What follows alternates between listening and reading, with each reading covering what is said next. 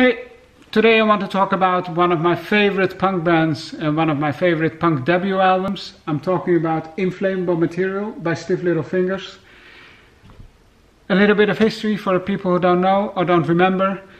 Stiff Little Fingers, Northern Irish band, formed in the later 70s.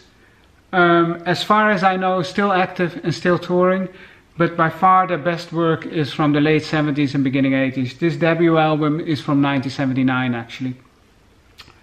What makes Stiff Little Fingers so great, at least in my opinion? Well, obviously it is a band of their time. They're Northern Irish, they were formed in the period known as the Troubles, very much tapping into political unrest, into the overall feeling of boredom, at least in the younger population.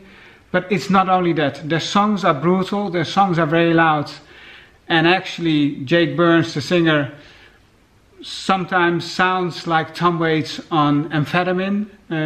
His voice is very much in the direction of Tom Waits, but it's not only the overall quality of the songs and the aggressiveness and urgency of the songs, it's also that they pack a lot of humor and a lot of irony in their songs.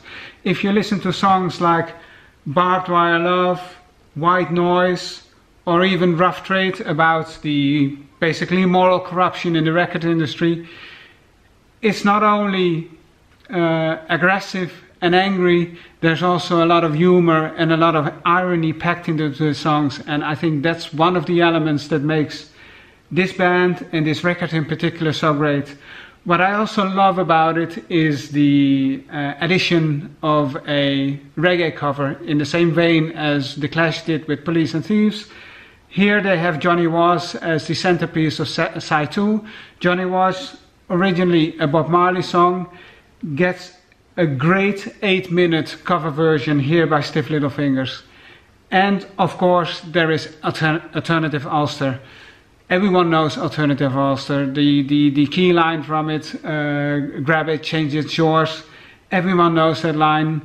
It's one of the great songs on this album, but actually this album is packed with great songs. It only contains great songs.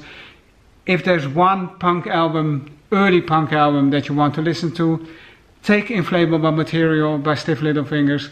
Is one of those great defining records. Thank you.